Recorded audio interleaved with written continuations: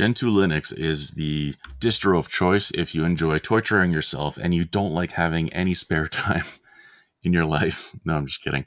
Gentoo is a distribution where you can highly customize and optimize the installation down to every single package based on your hardware. And it lets you have a system that is completely custom, has exactly what you want, and none of the stuff that you don't want. So unlike other distros where they choose for you what each package is going to support, this will build each individual package how you tell it to.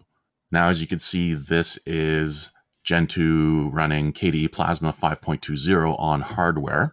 And I also have a virtual machine here running Gentoo with the GNOME desktop. They both work very well. They're both super smooth and they are built from scratch, which is how you do things in Gentoo. So I'm going to go through the whole install from scratch here and you can just follow along. I'm going to mention certain things that might trip you up and little tricks that you could do along the way. And then in the end, we're going to end up with a fully functioning working desktop.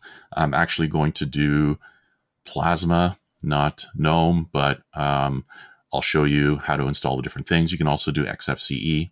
But enough talking, so let's just get on with it.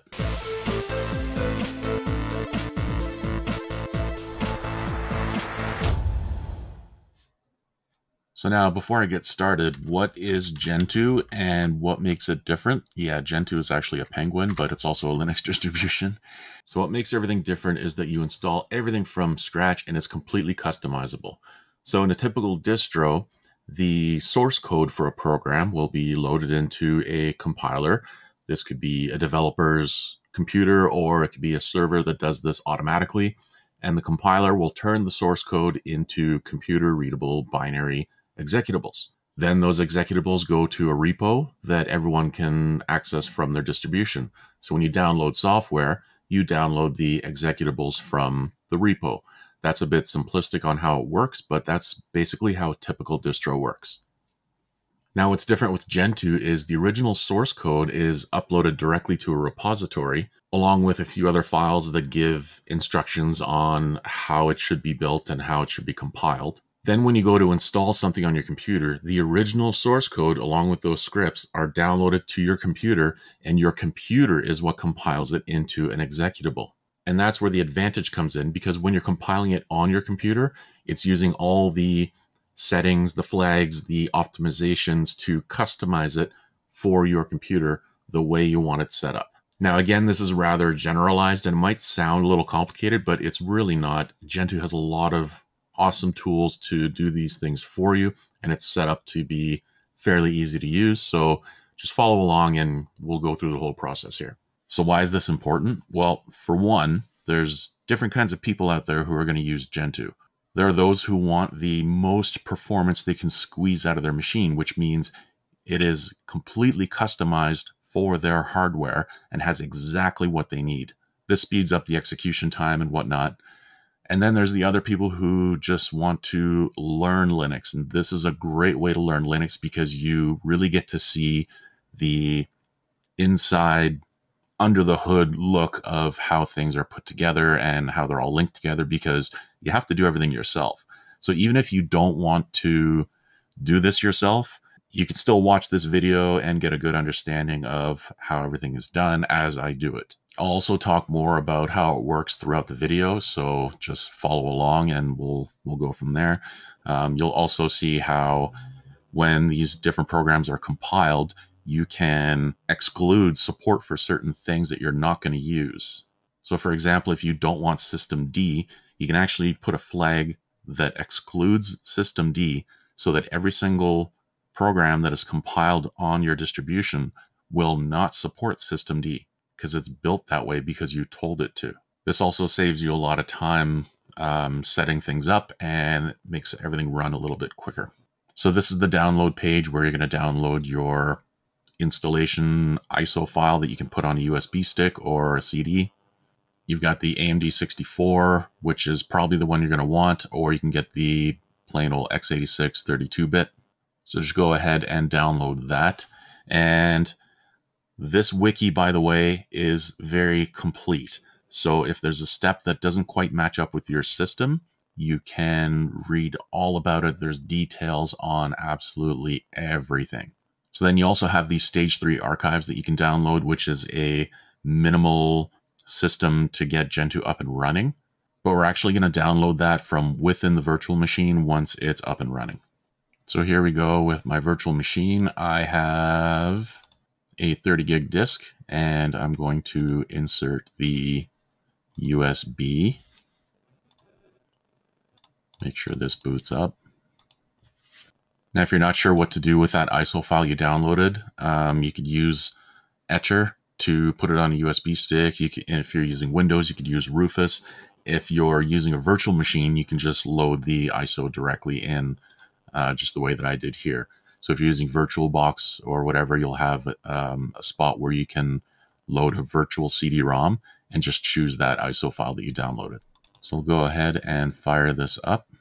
And this is the grub menu. Yours might look a little different. I made this virtual machine an EFI virtual machine. So if you just have a BIOS one, it'll look a little different, but it's all the same. And as we go through the instructions, as I said, you'll have the different instructions on how to do different things depending on how you set up your hardware or your virtual machine. So I missed that menu there. That menu it gives you a chance to select a different language for your keyboard, and by default, it selects US. Okay, so this is it. This is the live CD. I'm just going to scale this so it's a little bigger for you guys. And this is what we're going to work out of for a while at the beginning. I'll just bring up the Gentoo page again so that we can kind of follow along as we go through.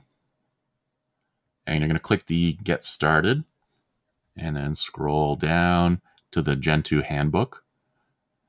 And then you can scroll down and select your architecture. So AMD 64 is what we're working with. So we're going to choose that. And then here you have all the different sections that we're going to go through to get this thing up and running. Feel free to pause the video. I'm going to skip certain things that you could read on your own, which will just take way too much time in this video. So about the installation and choosing the right installation medium, we just did that. So I'm going to skip this part, and we're going to go to configuring the network. So configuring the network, as you can see in the wiki, it literally tells you what to type and it gives you examples on everything. So it's super easy. It's great to walk through, and we're just gonna go along with what's in the handbook, even though some things I'm going to do to save time. So right off the bat here, it's telling you to determine your interface names, which is as easy as typing ifconfig. And you can see here my network name, EMP0S3. That's the network card that the virtual machine is using. So by the way, if you're using a virtual machine, you can do what I'm doing. If you're using it on hardware and you have nothing else, I would say make sure you have a cell phone or something else where you can follow along with this, because obviously when you're using your only machine, this makes it a lot more difficult. So remember, if you hit a snag, you're going to want to read some of these things here. Basically, for me, it's going to work. I can go here. If you have proxies, I don't have it. Ping. So, okay, I want to ping gentoo.org, and you can see it is working. So basically, I don't have to do any troubleshooting because it's working. If you're trying to use Wi-Fi, which I don't recommend, or you have a proxy or other things, you might want to go through some more of these steps. Scrolling further down, if for some reason you have a strange NIC where your network interface card where it's not detecting it at all, then there's troubleshooting sections here on how to get it to work. You'll probably also need DHCP working, which we will visit again later. And then you have a section for wireless access, which doesn't apply to us. Again, it's a virtual machine. And then understanding network terminology. It's going to go through some stuff. So really, if you're wanting to learn Linux, this is fantastic, and this will explain everything for you. So basically, the whole point of this section is make sure your network is running, which it is, because as you're installing, it is pulling stuff from the internet. So since it's working, we can go to the next step, which is preparing the disks.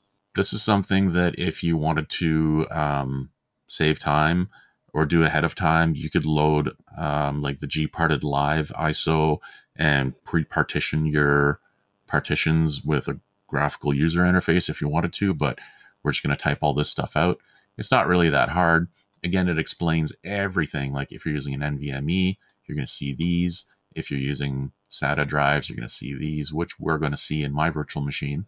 And again, even if you're lost at this point, just follow along. I'm going to explain everything along the way. So we're just going to skip down here and going to use GPT. Remember to read everything before you do things.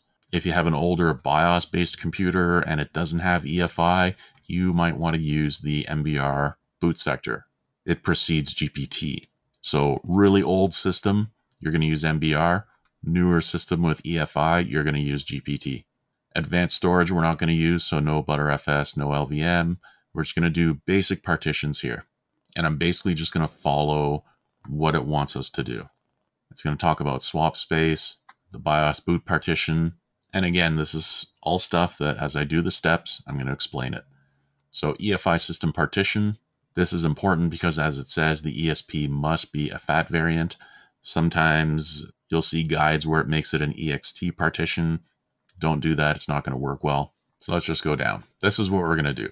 So it's going to be SDA 1, 2, 3, and 4. It's going to be your BIOS boot partition, swap partition, and root partition. Now, viewing the current partition layout with parted. So let's get started here. This command is going to be the drive that you're going to be working on. So SDA. If you don't know what your drive is and you want to confirm, you do fdisk-L, and you can see here, all the stuff above here, the RAM stuff, we don't care. That's what the live ISO is using. We want this, which is dev SDA.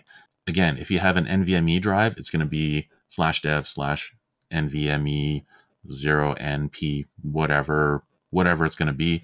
This is what we want to know, SDA. So just do what it says. So parted a optimal dev SDA, and now we are in parted. And next step is setting the GPT label. So make label GPT, done. And again, this is when you have to read ahead a little bit before you do things. To have the disk with MBR layout, use make label MS-DOS. So if you have an old system that doesn't have EFI, you're going to use this. I don't like that they put these things after the commands sometimes, but it happens. So follow along with my video, or just go ahead and make sure you read a little bit the entire section before you go ahead and type in commands. So removing all partitions, there's no need because we don't have any, but you can confirm that with print, and it shows nothing down here, which means there are no partitions. If you do see some, you could do RM1, RM2, RM3, and just delete them. So now let's create our partitions. We're going to go unit mib. This tells the program that we're going to be working in megabytes. And then just follow along here. So we're going to go make partition primary 1.3, name 1 grub, set 1 BIOS grub on, and then print. And now you can see that our one partition is created. Now, in case you're wondering, this 1.3, those are the start and ends of the partition. So then we'll carry on and make part primary 3, which is our start where the last one ended, to 131. Name it boot. Name number 2 boot. And then we're going to make part primary starting at 131. This is going to be our swap partition. So I'm going to go, instead of 643, which is going to give us about 500 meg partition, I'm going to go 8,100. So approximately 8 gigs. And then I'm going to name 3 swap. And we're going to make part primary 8100 -1. -1 tells it to go to the end of the disk -1 megabyte. And then we're going to name 4 the root file system. And then note here, if you're using UEFI, mark the boot partition as the UEFI system partition. So we're going to do set to boot on, and then print. So now we can see the 4 partitions we created. We've got our BIOS boot, our EFI boot, an 8 gig, almost 8 gig swap, and then a 22 gig root file system. So that is what we wanted. Now we can quit. There's an alternative here, and they have alternatives for a lot of things. You could use fdisk to partition the disk as well. It's similar, different way of doing it, just a different program, but we're going to skip this section and skip, remove, create the boot partition, root partition, saving layout. Okay, so that's done. Now creating the file system. We've created our 4 partitions, but they don't have file systems inside. So the different file systems are Btrfs, ext2, ext3, ext4. There's a bunch of different ones. We're not going to use most of these. We're going to use ext4 and vfat, and I'll cover that as we go through. And let's just go down here. We can skip this. This is for really small partitions. This tells you how to apply a file system to a partition. Again, I'm going to do it so you can read this on your own time, but for the sake of the video, I'm just going to go through here, and it gives you some different examples here. So what we're going to do is make fs vfat for dev sda1, which is our first partition. And we're going to do the same thing for 2. Then we're going to make fs ext4 for dev sda4, which is our root file system. So we've created everything for 1, 2, and 4. Last is the swap partition, which is sda3. And that one is make swap dev sda3. Then you can activate the swap partition with swap on /dev /sda3. So now we have our file system all set up, and now we can actually get into our system and start loading things into our operating system. So we're going to mount device sda4, which is our root file system, to mount Gentoo. So what we've done here with the mount command is we've made the mount Gentoo directory go into device sda4, which is the partition we created. So now it talks about temp being on a separate partition, which it isn't. So we can skip that and go to installing stage 3. Now this is going to pull that stage 3 archive into our system, so we have a base system to work out of. So date and time, if your hardware is out of sync, you're going to want to make sure it's good to go. I can see here that my system is fine, that the time is right. If not, you're going to have to do some of these commands, use network time to get it going. And here it's going to talk about choosing the right stage tarball. There's a lot of links in this wiki you're going to want to read. And I know it's jumping back and forth. It's frustrated me before, but you could see, when it's time to choose a system profile, you can click on that and it'll skip ahead to something in the future, but it's something you can read about along the way, or don't worry about it. Unless it tells you, you must do this first, go and do that and then come back. So we have multilib and no multilib. It tells you right there, should not choose no multilib unless absolutely necessary. You'll know this in the future if you really do not need any 32-bit support, but let's not go there just yet. Let's just do what the guide tells us to do. So downloading the stage tarball, we're going to go back into here, and it tells you to paste the URL of the stage 3 that you want to download. Now, it doesn't work in a virtual machine. It obviously won't work on hardware, but we can use Lynx. Lynx is a terminal-based web browser. So we're going to go https www.gentoo.org. And this is going to open up a browser for us. Now, if you keep going, it's going to tell you that you can also use Lynx. It gives you instructions if you have a proxy, and it tells you select a mirror close by and go into AMD64 auto build directory. So again, this is something you read ahead a little bit before you actually go in and do it. So let's go ahead and jump into this browser. Okay. And then we're going to use the arrows to go down. All right. So you're basically going to highlight your links and then hit enter. So North America, CA, Canada. Let's choose, terabyte.com. Do that.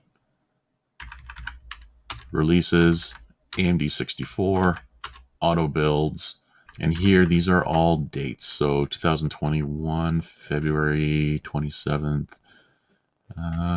So let's pick this one, 2021, 0303. So this is a date and time group. So go ahead and here you've got minimal, standard package, no multi-lib, which it said not to pick, systemd, which we're not going to pick, and x32. So we want this AMD 64.tar.xz. Go ahead, hit enter, and save it. So now we're going to give it a name, hit enter, it's going to download it, and then once it's done, we can go ahead and exit out of this and continue on with the guide. Okay, so it's done downloading. Just go hit escape, file, exit. Do you want to exit? Yes. So now if we do a list, there's our stage 3 tarball that we wanted to download. Now next is telling us to verify and validate, which I'm going to skip, and we're going to unpack it. So we're going to do just what it says, xpvf stage 3. You can just hit tab and it'll auto-complete the file name. You're going to go xattrs attributes include equals star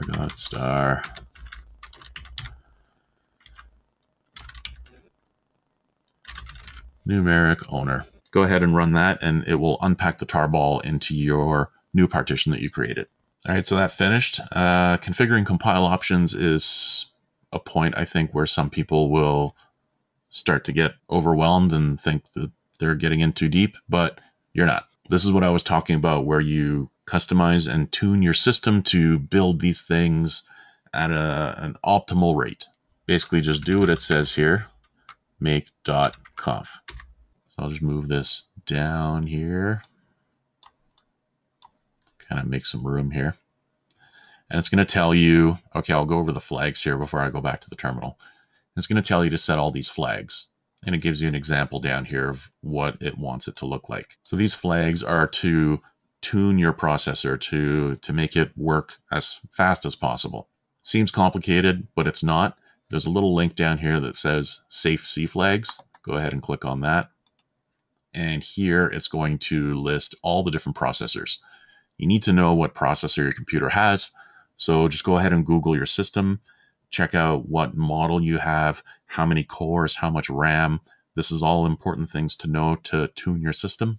And so for me, I'm going to go AMD Ryzen, and it is a 3000 series. So I'm going to want my C flags to say this.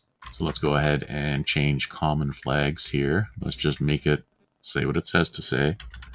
March equals ZN version 2. March ZN version 2. Yep, that's right. And then I don't have C host, so let's just add C host equals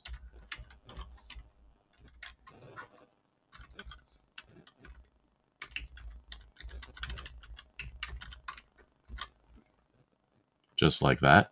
And the CXX flags, I've never changed this before, so I'm just going to leave that as is. So now that's done. Let's go back here. Setting the flags. You can read all this if you want, but what I'm doing is basically what it wants you to do. The last thing you're going to want to set here is make opts, and this is going to tell the compiler how many cores it can use to compile a program. So like I said, you need to know how many cores or threads your system has. So if you have an i7 with 4 cores, 8 threads, your number is 8. So I'm going to go make opts equals J12 because I have 12 cores on this machine. So this means when the system is compiling, it can do 12 things at the same time. Now there's another important thing I'm going to mention here is they recommend 2 gigs per thread. This means if you only have 8 gigs of RAM, you should only set this to 4. Even if you have 16 threads, you should only set it to 4 because it's 2 gigs per thread. So 2 times 4, 8. Or you have 8 gigs of RAM divided by 2, that's what you should set this number as. Now in my case, I have 12 threads and 24 gigs of RAM, so I can set this at 12. And you can see right here, have 2 gigs of RAM for every job specified. So J6 requires 12 gigs. So we've said how many jobs can run at the same time, and we're going to save this and go. But before doing that, while I'm here, something else I'm going to do while I'm here, this is up to you. I'll point this out later as well, but I'm going to put accept license star. This is something for you to decide. Each piece of software has a different license. And again, I'll be looking at this again later, but if you only want free software, you're going to change this. For me, I just want to build. I don't particularly want to be hindered by licenses, and I personally don't care, but it is up to you what you want to do. I want to accept whatever license any software has and just install it. So now we're going to do Control O, enter, and Control X. So save and exit. And then we can move on to installing the base system. So let's scroll down here and select our mirrors. So mirror select -I-O mount Gentoo etc portage make.conf. This is going to select what mirrors you want to use from the internet and help you get the fastest ones possible. So it's pretty self-explanatory here. You're going to see your list on the right. So I'm going to choose some mirrors in Canada. Sure, that works. So that works. So hit OK, and it's saved. And what this command did was it put the output into that make.conf file that we were looking at earlier. So let's keep going down. We're going to make a eBuild repository. Okay, for some reason my screen recorder stopped, but I caught it before getting much further. So basically all I did was run these two commands here for the repository. After that, you can cat this file. If you want to see what's inside, it's up to you. I'm not going to do that. And then I ran this command, which is copying the DNS info. And what this is going to do is allow the ch-rooted system to be able to reach the internet once we ch-root into our new install. Again, if there's some of these things you don't understand, I'll explain it as I get to them, like ch-root. So yeah, I already copied that. And next thing is going to be mounting all of these. These are going to be required to ch-root into your system and get things going. So basically just type these out. Okay, so I typed all those with a few mistakes because it's hard to type when you have a cat that decided to sit between you and your keyboard, but he's moved on now. So these are all done. All those are mounted. And then here you're going to get a warning. If you're using a non-Gentoo installation media, we are using a Gentoo installation media, so that's not really a concern. But if you're using, say, a live USB from some other distribution, you're going to want to run this stuff, but we don't need to do that. So we're going to just carry on with entering the environment finally. So Gentoo, and we want to use bash. So ch-root, we're going to change root. Right now we're running off of the live CD, the ISO. What we're doing now is we are entering the partition and loading into it like as if we booted off of it.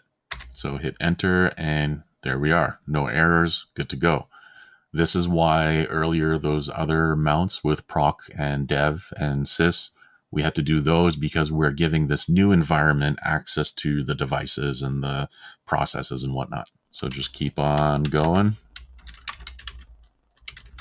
Profile. This is loading various environment variables for bash, and then we're going to export PS1. This you can have it say whatever you want, but this is basically, I'll wait till I'm done here. This is basically changing the prompt. So if you hit enter, you can see now it says ch-root live CD. This basically is just an indicator to remind you that you're in the ch-root environment. You're no longer on the ISO. So at this point, we are now in the new partition in the new system. So now let's scroll down and let's mount our boot partition into boot. So you could just type mount again and you could see SDA2 mounted on boot. If you ever want to double check to make sure that it worked, just type mount and it'll show you all the mount points. So now at this point, we're going to install a snapshot of the Gentoo eBuild repository. Again, there are notes underneath the command saying it might complain about missing things. It's to be expected. Don't worry about it. Let's go ahead and emerge and webrsync. And we have an error. Let's have a look here. Make conf no closing quotation. Okay, so I'm guessing I made an error. I haven't typed it yet in here. I made an error, which I'm going to go have a look at. Make.conf. I forgot a quote somewhere. Yes. I put the wrong quote here. There we go. That should fix it. Okay, let's try that again. Emerge WebRSync. There we go. So this actually happened to me before with make ops. I actually forgot a quote completely and it did the same thing. So it gives you a hint, missing quotation, right? Go ahead, have a look. I actually looked a couple of times before I noticed it. And yeah, it is what it is. So I'll let this go. You'll be able to see what it's wanting to do. And we're already done. So that was actually pretty quick. So from this point onward, yada, yada, yada. So we want to update the Gentoo build repository with emerge sync. And this will take a couple of minutes. It says here too, on slow terminals, again, famous for mentioning things after the command. On slow terminals, you might want to put /quiet so that it's not putting stuff on the screen. So if you have a really old piece of hardware, you might want to do that so that it's not wasting any time printing things. So I'll let this go and then I'll resume whenever it's done. All right, so we're done. And as you could see, this is going to be the next step anyways, but it mentions again, important 6 new items need reading. And that's actually the next section here is reading news items. So this could be important. Doesn't hurt to have a look at it. So we can do eSelect news list, and it's going to show you the news items that you can read. This is some important things that may or may not affect you. Usually has to do with recent changes, changes in how they configure things and whatnot, or things that are upcoming. So now if you want to have a look, like let's say the change of accept license default, we want to have a look at that. So we're going to do eSelect news read, and it is number 3. And I would pipe this into less. That way you can actually scroll through if it's longer, and it's just going to tell you something about something. So Q to quit. And now when you go look at the list, it'll say that it's no longer a new item. You can just do read with nothing and it'll print all of it. You can see we've read it all. So next step is profiles. So this is important here. The profile is basically what is being used as a base for your system. And I'll show you here, if we do eSelect profile list, it's going to show you all the available profiles. Now what this is going to do is it's going to set some things for you in how the system works. So certain flags, certain requirements for the different packages is going to set up your base system to be optimized how you want it and what you intend to do with it. So you can see in the list here, we've got SE Linux, hardened, desktop, GNOME, GNOME with systemd, Plasma with systemd, multilib, and then a whole bunch of dev profiles, developer profiles. So what I'm going to do here is I'm going to choose Plasma stable, and it is line number 8 because I don't want systemd. So we're going to go here and we're going to eSelect profile set 2. So now I've set myself to profile number 2, which is the wrong one because I wanted 8. I was literally just typing what was there. I want 8, which was Plasma. Yes, Plasma stable, not the one with systemd. All right, and then if we continue here, this has different examples, systemd. I don't recommend systemd for the first time. It uses OpenRC by default. If you follow this guide, we're going to use OpenRC instead of systemd. It's super easy to use. Systemd is very complicated to set up and is not necessary. So for your first system, I say do OpenRC. It's easy to use. And if you want to do systemd later, you can, but this is my recommendation. It's up to you how you want to build it, but you have been warned. So scrolling down, now it's saying updating the @world set. So the following step is necessary so the system can apply any updates or use flag changes which have appeared since stage 3 was built. There's something else I'm going to do here, and yes, I'm skipping ahead. I'm going to go ahead and edit our make.conf file again. And in here, I'm going to add some use flags. And I'll tell you what I'm doing and why I'm doing this. A bunch of stuff is going to start getting pulled in and compiled. Now, I'm using a virtual machine. If you're using a PC, you may want to do this as well. Use flags work in a way that you're telling it what you want to use and what you don't want to use. So things that I don't want to use are Bluetooth and systemd. Now, it's probably already going to exclude systemd because I chose the Plasma without systemd, but I want to make sure that nothing systemd is compiled or installed in my system. Another thing I'm going to add is Qt Web Engine and Web Engine. I'm not 100% sure. Sorry, put the negative, which means you don't want. Now, I'm not 100% sure if it's Qt Web Engine or Web Engine, but one of these or both of these are something that Falcon uses and a couple of other programs, and it takes hours and hours and hours to build, and you don't really need it. I found I didn't need it. For me, saving time in this video, I'm going to put this in because it is long. Don't want Bluetooth, don't want systemd, don't want Web Engine, and that's good enough for now. Yes, I jumped ahead a little bit here, so Control-O, Enter, Control-X. I just don't want to have to redo this again later on. So now we're going to update the @world set. Again, just like everything else, if you want to know what it is, you can go ahead and read it. So we're going to do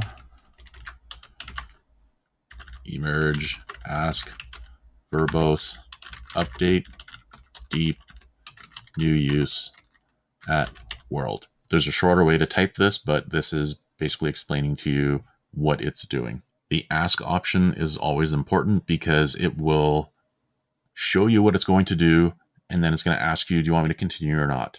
If you don't put ask, it's just going to go ahead and do it. So if it does something you didn't intend, you're not going to be able to catch it. Well, you can Control-C and kill it, but ask is always a good thing to have. So let's go ahead and run this, and it's going to start merging things. So a lot of stuff flashed by the screen, and you can see we have an error. We have circular dependencies.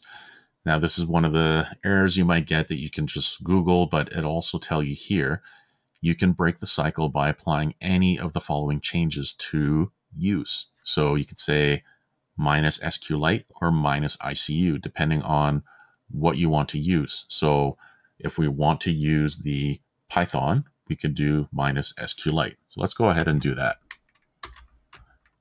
So under here, let's do -SQLite, save it, and we're going to run that command again. There are other things we're going to see throughout this video where there's going to be an additional step or something that you have to do, and I'll explain that. The wiki also explains everything, but yeah, you're watching the video, might as well cover it as we go through. So would you like to merge these packages? Yes, I would. Now, this is going to take a while. 220 packages. I missed how much space it was going to take, but yeah, this is going to take a while. So what it's doing now is in another distribution, it would just be downloading your packages and installing them. What Gentoo is doing is it's downloading source code, compiling the programs, and installing them. So all those use flags that we put with -Bluetooth, -SQLite, -systemd, it's compiling all these programs to not support those things. I don't have Bluetooth on my system, so why do I want any of the programs to support Bluetooth, right?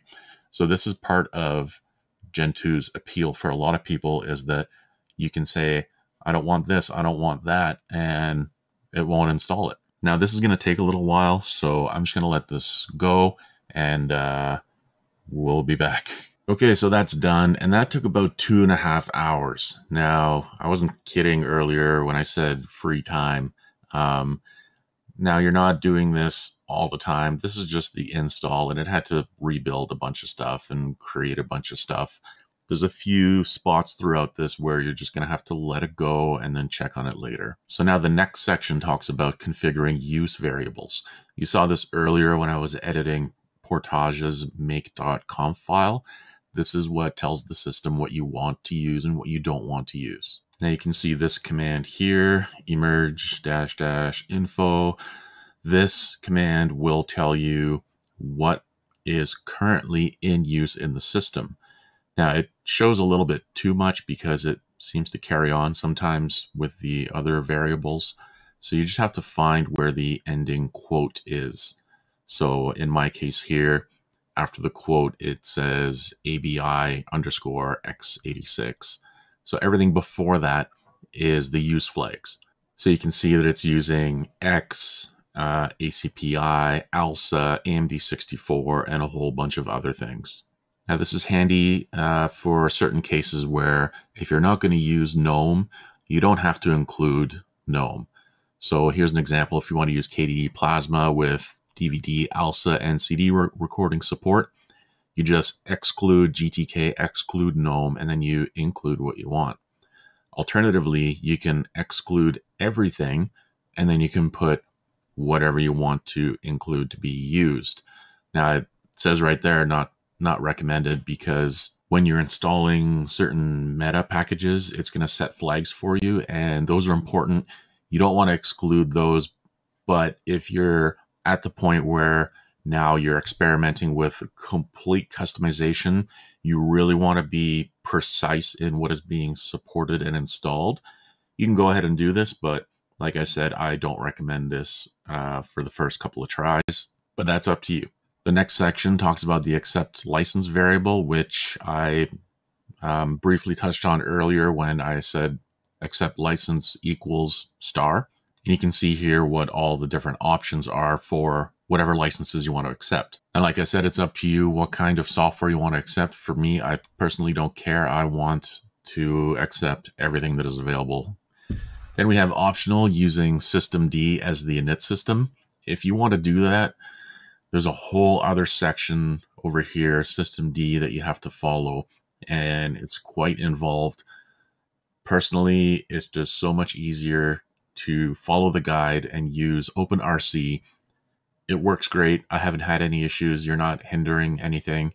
If there's something you need that specifically needs systemd, you might want to explore that. But for now, let's just carry on with using OpenRC. So we're basically going to skip that section. So now I'm going to go ahead and set the time zone. So you can do ls usr share zone info, and you can see all the different zones available. And then you can also go into, say, America, and then you can list that, and you can see all the different time zones available in America. So for me, I'll just do echo America / Denver. You can pick whatever you want, whatever your time zone is, and put it into etc/time zone. And then we're going to reconfigure the time zone data package with emerge config syslibs time zone data. And that's done. So now we move on to the locales. If you're not using the same one I am, you're going to want to look up whichever one you need to use for your locale. So for me, with my language and keyboard, I'm just going to do the UTF-8, English US.UTF-8 space UTF-8.